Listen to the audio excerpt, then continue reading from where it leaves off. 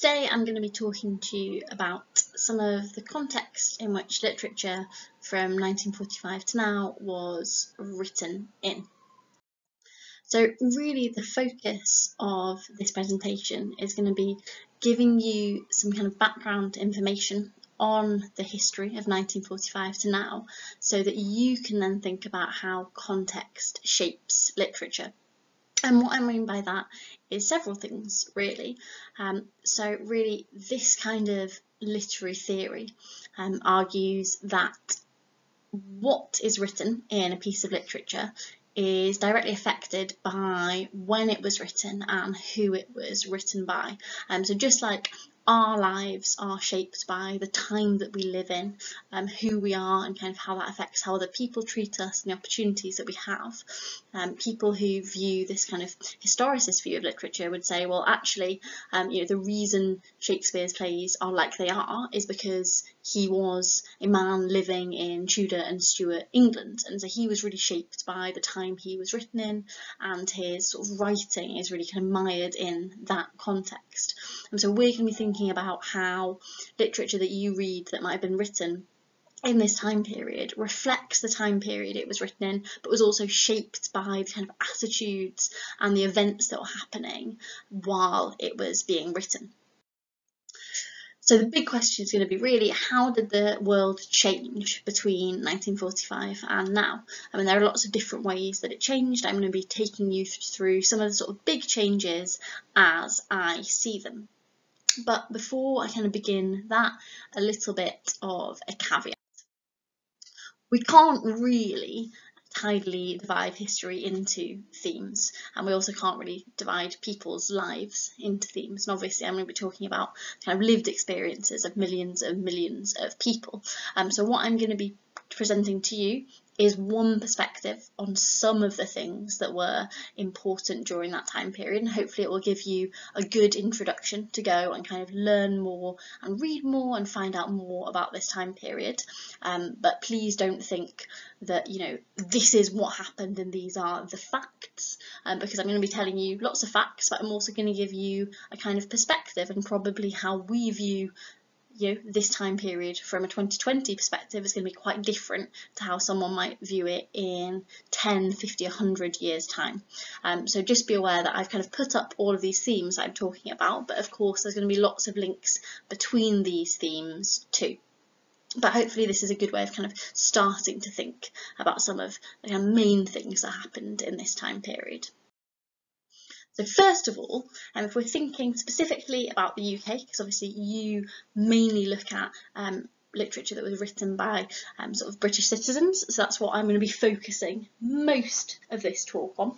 If we think about changes in population, so I'm sure lots of you have already kind of heard of the Windrush generation. There are lots of people from the Windrush generation who are still living in Hackney, as well as all sorts of places in the UK. But this is when the Empire Windrush arrived in the UK in 1948, and it brought lots and lots of people from Jamaica, Trinidad and Tobago to the UK. Now, it's really important to note that it wasn't the case kind of pre-1948 that we only had kind of white sort of Anglo-Saxon or European British citizens living in the UK. That certainly wasn't the case, but it is true that in the kind of decades following World War II, lots of people who lived in Commonwealth countries, so countries that were formerly part, or at that point still part, of the British Empire, moved to the UK, and they moved for lots of different reasons. They moved for jobs, they moved to be with family, and they moved for the kind of opportunities that they saw in the UK.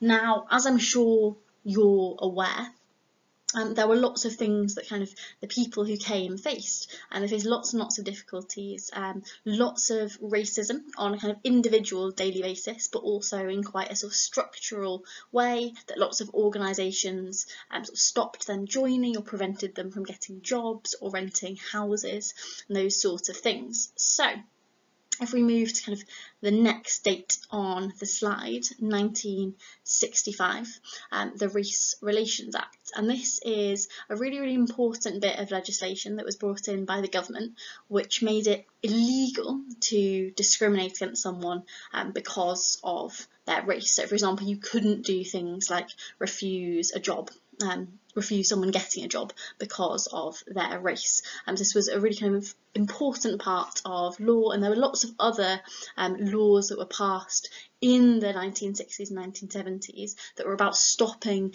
these kinds of discrimination, and also things like the kind of sexism that women might also face. So you get lots of laws around this time period that were about enshrining some of the rights today that we might think, well, of course that's a right. But actually, this is something that happened quite recently.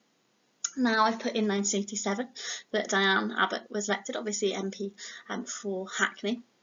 Now there were 3 other black MPs elected in this election. There had been black MPs before. We've actually had black MPs since 1920, but this was the first female black MP, and I think really important that the kind of makeup of government was changing, as well as kind of the makeup of society.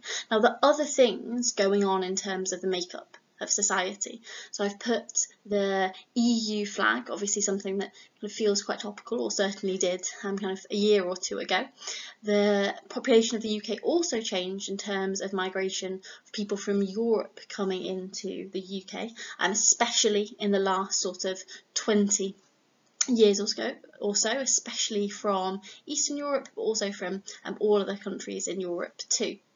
So we've got people coming into the UK and the kind of makeup of the population changing in that way. There are also some other ways in which the population changed. So I've put this picture of some very sort of cute looking babies here, and that's because the birth rate has been declining in the UK over the last 75 years ago. So there are less children being born every year than there were 75 years or so ago. That's for lots of reasons, but it's partly because less people are getting married. Not that you need to be married to have children. When people are getting married or are having children, they're having those children later in life, which might be a reason that they have fewer children than they would previously.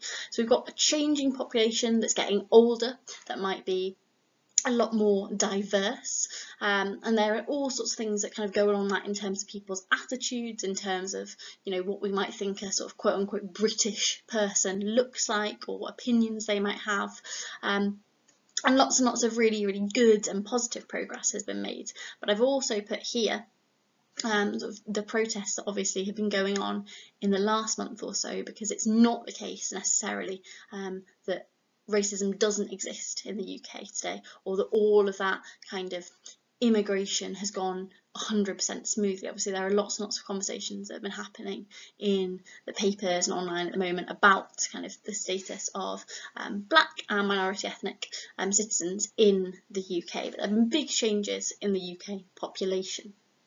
So what other changes have there been? While kind of going alongside that, so obviously I talked a little bit about kind of attitudes to race and things like that. There have been changes in societal attitudes.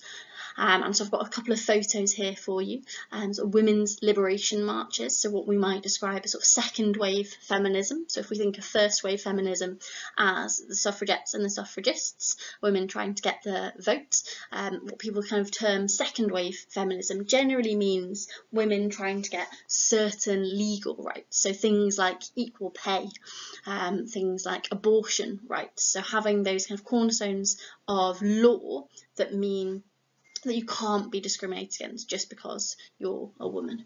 And we might also think of the civil rights movement, obviously very, very famous in America because of the segregation that black Americans faced, but there were also civil rights movements in the UK, partially because of the changing population that we discussed in the previous slide. And also we might think about different attitudes in terms of attitudes to genders and to sexuality. So some key dates. In 1967, abortion was legalised in in England. In 1969, there were the Stonewall riots in New York, and they led to the first Pride March later that year. And so really kind of fight for gay rights really began, kind of, didn't begin then, but really sort of, I guess, sort of built from there. Now kind of we're thinking specifically about sort of the gay population of the UK, and by that really I mean sort of LGBTQIA plus people, so a whole diverse group of people kind of within that, not all of whom would necessarily refer to themselves as gay. There were lots of fights in terms of attitudes. So Section 28 was repealed in 2003. Now, Section 28 essentially meant that in school, teachers couldn't really talk to students about homosexuality. They were not allowed to promote homosexual values, which was obviously incredibly oppressive and damaging, both for teachers but also for pupils, because they weren't learning about lots and lots of different people and different sexualities. So that was repealed really, really recently. So some of these attitudes, obviously, the discussions began right at the beginning of this time period, but they're still going on today. And then in 2014, the first sort of gay marriages were legalised in the UK. So there's still lots and lots of fights for liberation for people who are discriminated against or face prejudice because of their race, because of their gender, because of their sexuality, because of all sorts of different things that might be not seen to be kind of the norm. And obviously there is really no normal, but even being able to say that and kind of question what normal means is something that's really been a conversation that's been had by a greater sort of majority of society really quite recently. So we kind of looked at the population changing and attitudes changing, and obviously that does impact who we elect to govern us and what those people do, kind of thinking about Diane Abbott, who I mentioned a little while ago.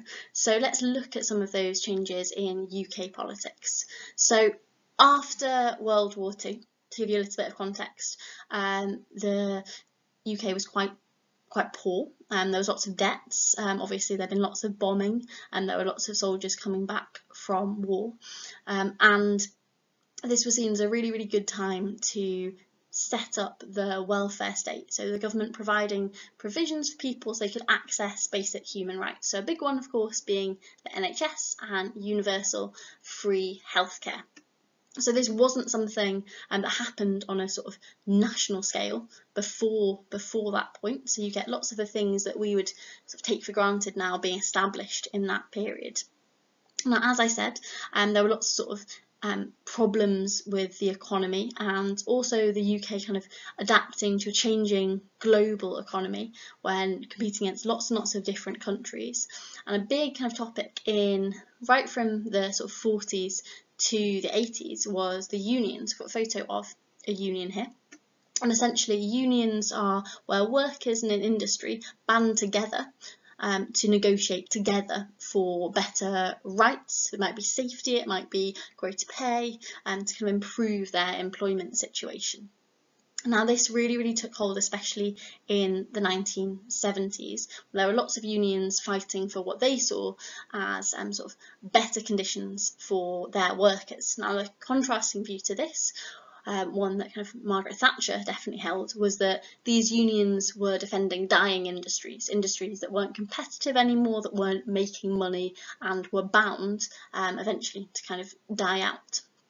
So Margaret Thatcher really kind of fought back against the unions, and there's lots of things you can read about the kind of big strikes that went on, especially between the sort of miners in the 1980s. She also argued for a kind of broader kind of international aspect from the UK. She wanted lots of kind of free trade, to trade with relatively few controls. And then she also, in her opinion, wanted to kind of empower people to live their lives how they wanted. So she wanted them to work hard. She didn't necessarily want the government to give them much financial support, but she also did things like allowing local governments to sell lots of council housing to council house residents. That meant people could own a home, potentially for the first time.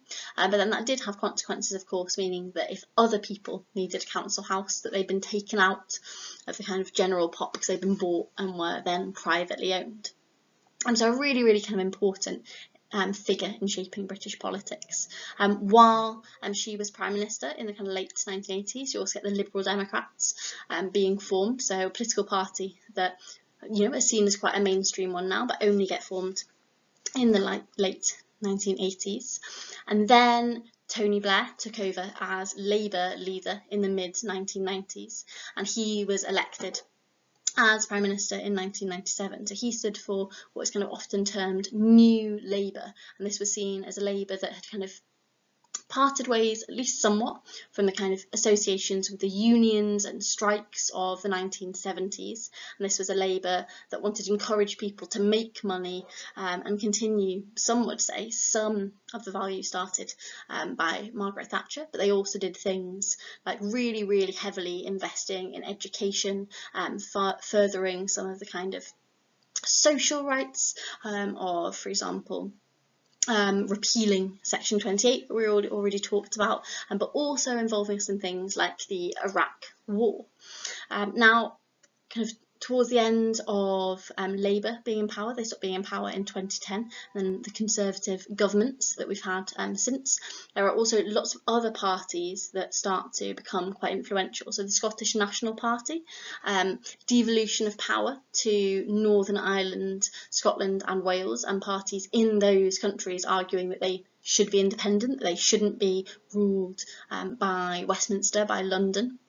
And of course the UK Independence Party, who argued to remove ourselves from the European Union. And so we had the Scottish referendum in 2014, which didn't go through. Scotland is still part of the UK, and the EU referendum, which did pass. And so we're in the process of leaving the EU. So different attitudes kind of developing. We have the welfare state, we have the power of the unions, we have increasing kind of opening up of the economy and international trade being important, but we also have different kinds of nationalism and different factions in UK politics coming to the forefront in the kind of 2000s. So now looking at changes in global politics, obviously in 1945 there's the end of World War II, which was a really obviously big event in global politics.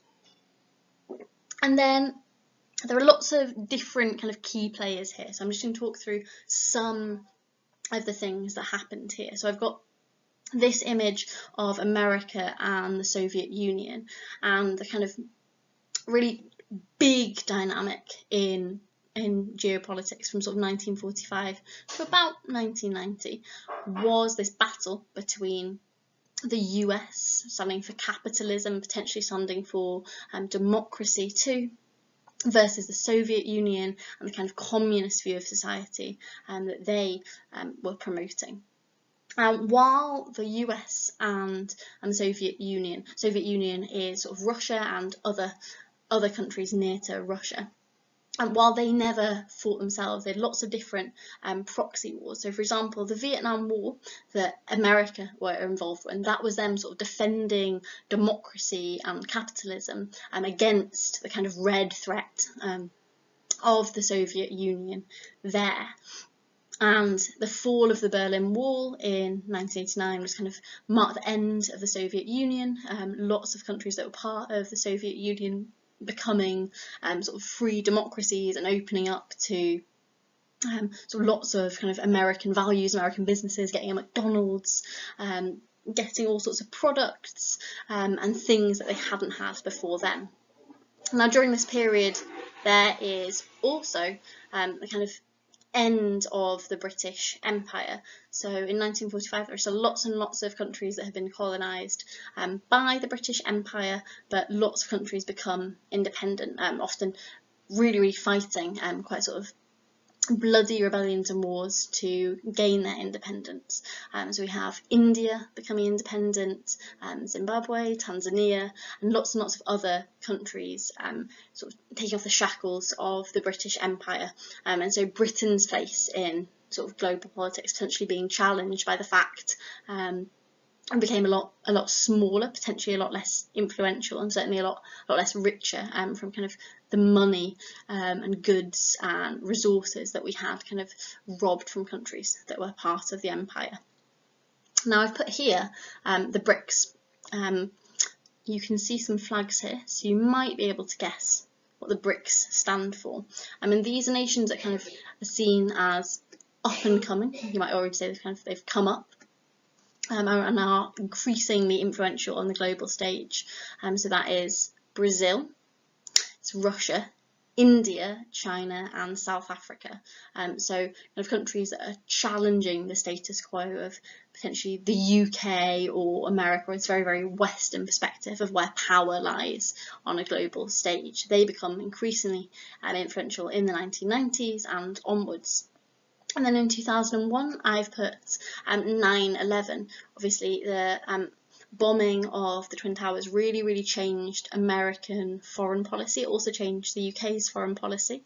So you have things like Guantanamo Bay being set up, the invasions of Iraq and Afghanistan, and this kind of focus of, if we say that the Soviet Union was the kind of real focus of US foreign policy and kind of seen as a danger, that starts to then get focused on the dangers of terrorism and sort of nations within the Middle East.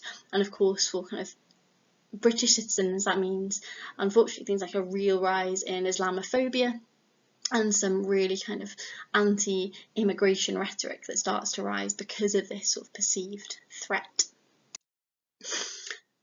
So, kind of thinking about all the things that I've discussed, how does the world change between 1945 and 2020? And well, first of all, change doesn't happen in a straight line. We might look at the Race Relations Act and say, you know, racism was tackled, it was dealt with. But then if we look at the murder of George Floyd earlier this year, we can see that actually there's still a lot that needs to be done, both on a kind of individual level, but also in terms of what government and big forces within countries do about this. So you might want to think about what events might be particularly important and think about whether they were important, whether there's things that have been missed out. You might want to think about, for your text, do your texts reference any of these events? Are there any of them that are particularly important for what you're reading? And also thinking about the author who wrote your plays, your poems, your novels. Does their background give any clues to context that they might have thought of as particularly important? So finally, what to do next? Have a look at the themes that I've discussed. I'm sure I've missed things out. What other important things happened in the last 75 years? Do they fit in with this theme? Do they fit into something else? You might want to write your own timeline of these events to help you remember them. It can be quite confusing because lots and lots of different things happen, but this might help you keep track. Thinking about your text, think about key themes within the text that you're looking at. Could you find 5 historical events or contexts which might add weight to your analysis when you're talking about them? I'd also suggest talking to adults that you know. They'll have lived through at least some part of the last 75 years, and it might be interesting getting their perspective on some of the events that I've discussed, or asking them what they see as some of the real key events. There's also loads of things that you can read, watch and listen. You could read history books, you could also read biographies or novels, or watch films or listen to podcasts about this time period, and they can all give you a better picture of the past. But I would sort of urge you to remember, especially with things like biographies, novels and films, but also with historical books too, that they are presenting a certain version of the past, a certain perspective, a certain story that they want to create. So they might say to you, this is the most important, just like I have, but just like me, they have their own perspective and their own viewpoint. And again, thinking back to the text that you study, you want to think about how their viewpoint interacts with all the events that happened in the last 75 years.